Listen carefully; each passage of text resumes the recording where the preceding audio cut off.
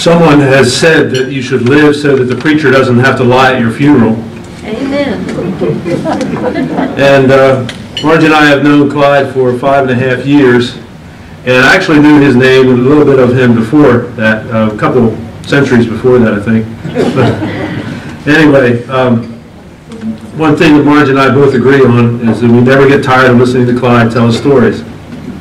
And we truly rejoice in that, and I know he is a truthful guy and full of integrity. That's what way I've experienced him. Well, let me just give you a summary of some of the things about Clyde.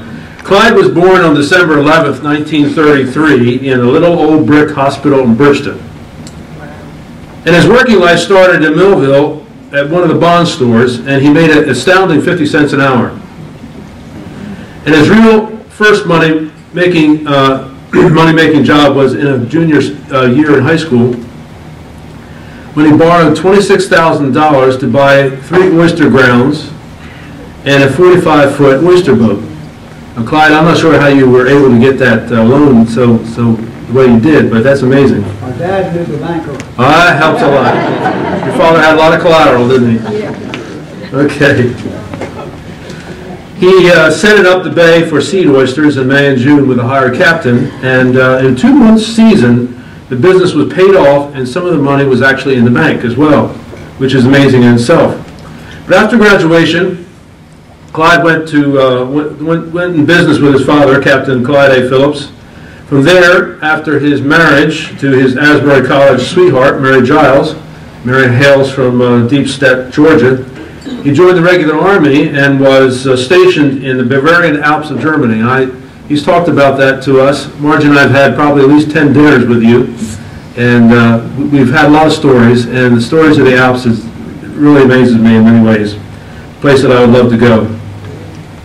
But he served 3 years on active duty as a medical technician or laboratory technician, and 3 years in a reserve unit in Ohio. Another year on extended duty, inactive, during the Cuban Missile Crisis. He was then working for a Stoughton shipyard, where he worked as a boat carpenter, a workboat carpenter, and a chief of the scraping, was that scraping or scrubbing? Scraping and a scrubbing crew on newly hauled boats. And he became the tugboat captain as well, delivery captain, a mill hand, a boat planker. Then he moved into the Newporter crew that built 40-foot sailboats. I'm wondering what you didn't do, because you had so much you learned. But he soon was running the plywood shop, where he made large sheets out of small sheets. The biggest ran an astounding 10 feet wide by 100 feet long, which is amazing. He also built the mast, the booms, and the bowsprits, and much of the framing, and he soon became a rigger. And this job required the making of all the rope and cable rigging, attaching the rigging to the mast, and then stepping the mast, and tuning the rigging and bending on the sails, and then taking the boat for a trial ride or a trial sail. For over 13 years, Clyde was the research vessel captain at Rutgers University Oyster Research Lab, where he was a marine biologist, basically studying the oysters in the bay. And he's got a lot of stories about that too. Should ask him sometimes. His big scientific goal remains the photograph of a few Wilson's petrels, these little seabirds that you may be familiar with, that remain offshore of New Jersey during our summer, and they nest in the southern end of South America during our winter. Now, there's no scientific records that this species has the ability to walk on water, but both Clyde and his father separately had witnessed that particular feat. So I would be interested to see that as soon as you get those pictures. His other life was entirely different, and he had become a people person. This is a life that probably is more familiar to me. He was called to the position of pastor of many small South Jersey United Methodist churches. He started out in a three-point circuit, which had to be tiring. Served 3 small country churches in the Jersey Pines. In a short order, he served a variety of different appointments, and his second being the associate pastor of the second largest Methodist church in southern New Jersey. And I'm not trying to remember which one that was, Clyde. Pittman. Oh, yes, okay. All right, very good. This is followed by a small town church, and then he became the lead pastor of a 4-church charge with a student pastor as an assistant. Now, having had 2 churches on charge before, I know it's tiring, but that had to be exhausting to you. And so it went, preaching the gospel. He led people to the Lord. He taught Bible studies and Sunday school classes, all helping people know the glory and the love of the Lord, and I thank the Lord for that too. But during this time, his wife Mary started a mission to educate the children of Haiti, and you know Haiti is the poorest country in the Western Hemisphere. He helped in this as the mission supplied about 5,000 school uniforms. They were needed by the nations of the Caribbean because they required their children to wear uniforms to school. No uniform, no education, basically the way it worked.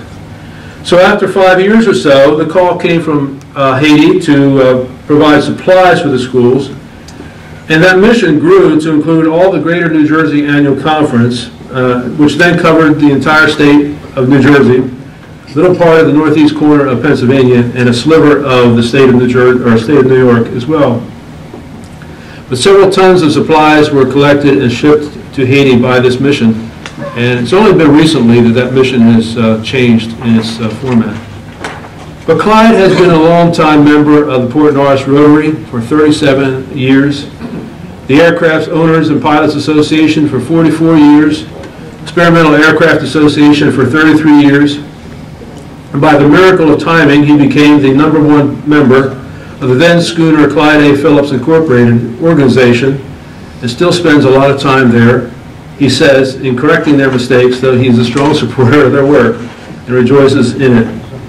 To celebrate their Scottish heritage of both Clyde and his longtime wife Mary, 62 years in fact, a long-time marriage.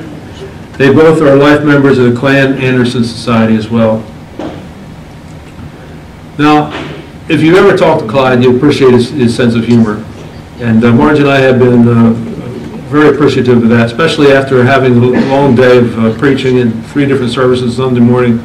We go out to lunch or go out to eat somewhere, and Clyde would just regale us with his tales and his humor, and we thoroughly enjoy it. But as Clyde looks into his future, it finds him passing from the shores of the Morris River to the shores of glory, where he hopes David will allow him to play that golden harp after he takes leave of this earth on July 7th of 2039. So he's got a few more years left to go. But this is just you might say, a wee bit of the life of this living legend, and it shows just a wee bit of his joys. You have to talk to him because he has infinite number of stories, and I'm absolutely positive they're all true. Is that right? Thank you for allowing me to have the privilege of sharing about Clyde.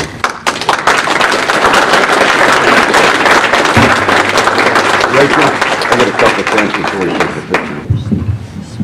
The pastor told you the good things about Clyde, and I grew up near Clyde, so I've got a couple stories to tell you too. At which point Clyde has denied them, but we'll see how that goes.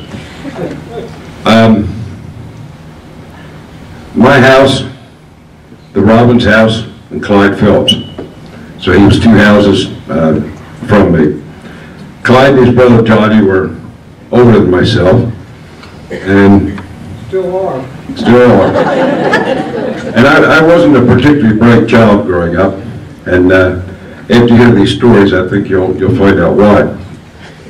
But one day I was walking by Clyde's house, and Johnny and Clyde are out front, and they said, "Dick, that apple tree over there's got some nice apples. Let's go have an apple." So I said, "That sounds good, thanks." So I go over, I pick an apple, and I chew it. My face goes numb. Absolutely numb. I can't talk. So I got home. My mother said, "You don't look well." "I don't feel good." So it turned out to be a persimmon tree. And of course, Johnny and Clyde, thought they were made like they were eating apples and whatever. So my father came home, and he thought it was pretty funny, actually. Anyhow, so a couple weeks later, I was in front of their house again, and we had a rainstorm, a heavy rainstorm that night. Mud puddles all over the place. So I'm walking by, and here's Johnny and Clyde. He said, "Dick, we had a hard rain last night," and he said, "That's really some good water that came out of the sky." So they leaned down over a mud puddle and me like they're drinking the water. So I thought, well, that's got to be pretty good. So I get down, I drink the water, and I get home and I get sick. So my mother said, "Did you eat something different today?" I said, "No." "Do you feel all right?" "No." "Well, what do you think happened?" "Why, I just drank some water out of a mud puddle." So my father comes home, and Mom tells him this story. And she said, "Court, I think you should talk to Johnny and Clyde." And he said, my mother said, "Jane, it's not Johnny and Clyde, the boy drank mud puddle water." And he sort of looked at her like, we've got some work to do with this one. So, toward the end of the summer, Johnny and Clyde figured they're going to do some camping in their backyard. So they set up a tent out near the edge of the woods and into their property. And my dad comes in and wakes me up one night and he said, "Come on, we're going to have some fun with Johnny and Clyde." So we sneak over to behind their tent. He said, "You wait here by the woods." So he goes up to the tent and he scratches on the side and he makes these wild animal noises. Well, in about 10 seconds, here comes Clyde out of the tent. Here comes Johnny out of the tent, flying into the house. So on the way back home, my dad was laughing, and he said, "Well, now you're reading with Johnny and Clyde." So I told these stories to Clyde one time we were at the Morristown Historical Society. He said, "Oh, I don't remember that." Well, of course he didn't. He's not the one who drank the mud puddle, right? So anyhow, the Phillps family they were really great people, and you know, this is all fun, and my father took it as it was fun and whatever, and it was just part of growing up here. It was a lot of fun. But Clyde's parents and his whole family were just really good people, but just don't drink the mud puddle water.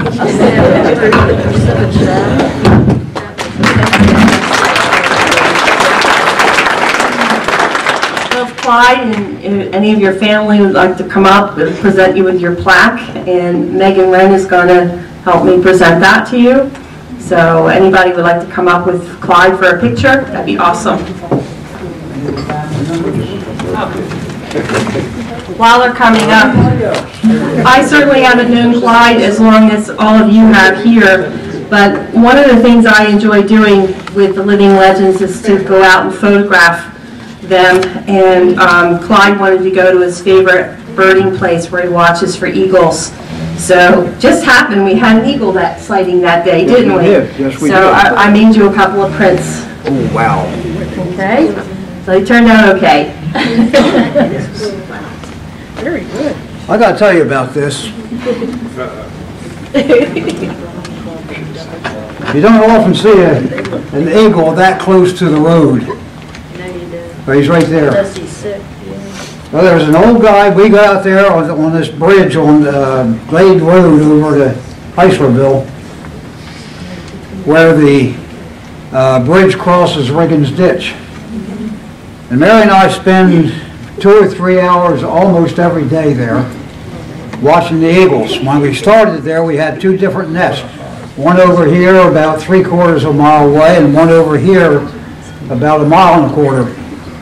And we kept our eyes on them for about 15 years now. And I've watched these eagles. This is from the nest, the first nest that we was watching. But here's this little guy, had a bucket with him going down. Now Mary and I have talked with him. He's a real naturalist. He goes up with a scoop net and scoops up bait and stuff like that, take home, feed his fish. But he's out there with a bucket of fish. Well, it's fish story, right? About this big. real fish story. And he told me, he says, "I feed the eagles." And he says, "You keep an eye on them, because when I go out there, they'll come down." And they did. he would just walk and he'd reach into his bucket and he would just drop the fish on the road, keep on walking, and he would only walk about 3, 4, 5 feet, and there's an eagle right back of him reaching down, and like this one, pick up the fish. And away they'd go. And he'd feed there was about 4 eagles that came in on that little feed. I thank you. You're welcome. This is great. You can if you want. Yeah, sure. Anything you want to. Well, Clyde, I think he mentioned in his, in the words that he was actually our very first member. He lived right across the street from where we had our meetings in Morristown, and there were a lot of people who looked at the Clyde A. Phillps at the time and said we were kind of nuts for trying what we were trying, but he came in and supported us from day one, and he always had his perspective on the right way to do things. And it was great to have him. We did oral histories and got all of his recollections of the schooner back in the time when she wasn't a schooner. And he supported us going back to the original name because he understood that she never sailed as the Clyde A. Phillps. But never was a schooner. Right. But he's been there for all these 30 years supporting the organization. So. And ever since it's been rigged, I've been telling her that it's rigged wrong, and she hadn't done anything to change it. Thank you very much. much. We get to listen to his stories every Thursday, so he's a good guy.